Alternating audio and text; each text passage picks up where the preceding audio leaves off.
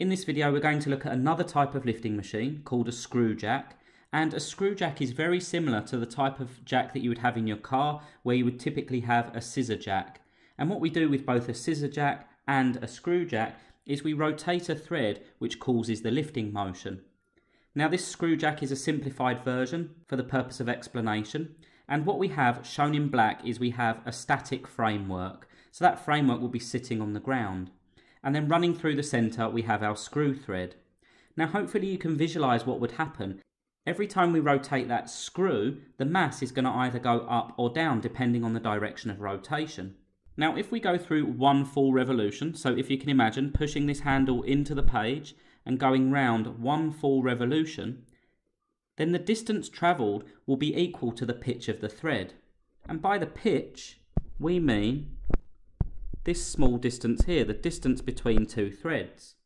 If we do a second revolution, the object will move the same distance again, the distance of the pitch. So basically what we can see here is to move a very small distance of 10 millimeters in this case, the pitch, we would have to do one full revolution of the lever shown there.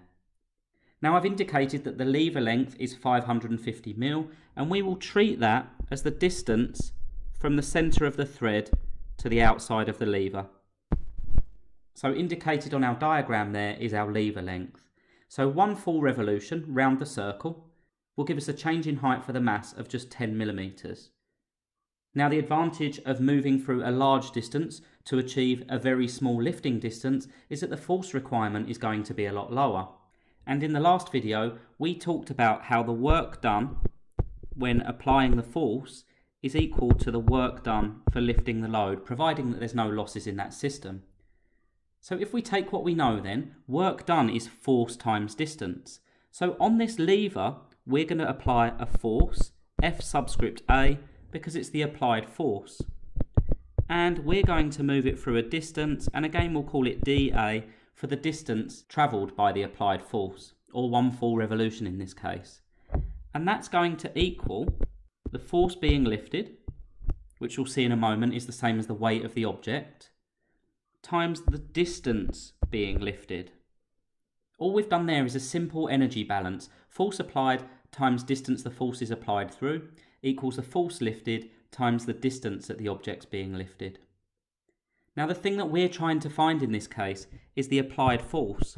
We want to know how much force we need to apply to that lever in order to lift that object. So we can do a simple rearrangement. We can divide each side of that equation by d subscript a, and I'll use my notation ES to indicate each side. That's our operation.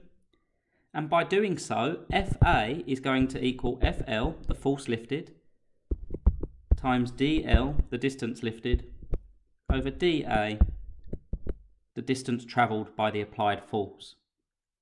Now if we refer to our variables on the left there, we have a pitch distance of 10 millimeters, but we're going to need to convert that to meters. We're going to work in SI units throughout the question. So to get from millimeters to meters, we divide by 1,000. 10 divided by 1,000 is 0.01 meters. We also have a lever length of 550 millimeters. Once again, we need that in meters. So if we divide that by 1,000, we'll get 0.55 meters. So if we consider what's happening here, we're going to apply a force, FA, and the force that we're going to be lifting is the weight of the object. Remember, if we have an object of mass M, then that's going to have a weight W, the weight of the object. Weight is a force, whereas mass isn't a force. So if we return to our equation, we've got the force applied equals the weight.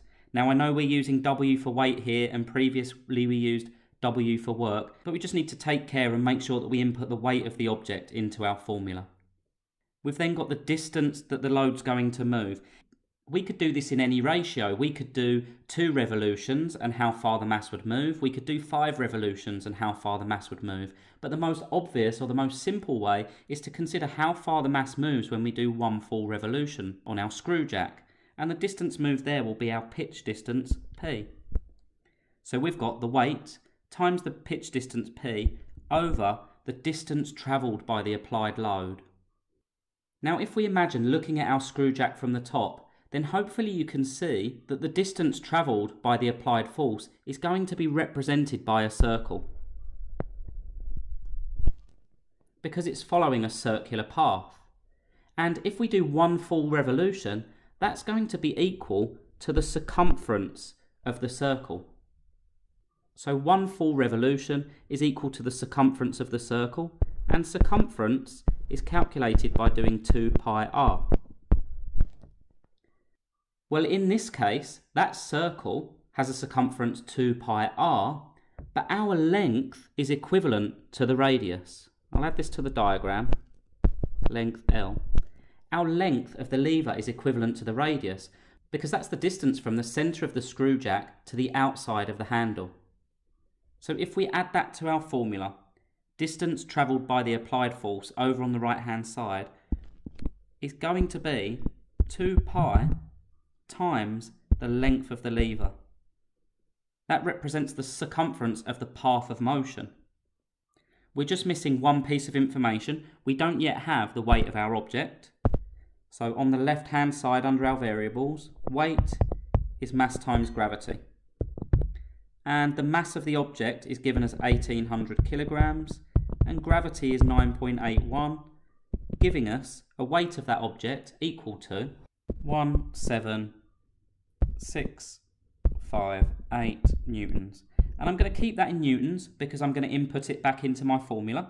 So the force applied then is the weight 17658 times the pitch distance in meters, or the distance travelled by the load, divided by the distance travelled by the applied force, 2 pi times the lever length 0.55. Now running that through my calculator gives an applied force equal to 51.1 newtons. So let's just pause for a moment and think about what that shows us. Basically what we're doing is we're lifting a mass of 1800 kilograms, so a significant mass, through a distance of 10 millimeters. And we're lifting that mass by applying a force as small as 51 newtons. So 51 newtons of force is enabling us to lift 17,658 newtons of weight. Now the payoff is the distance travelled. We're only lifting the mass a distance of 10 millimeters.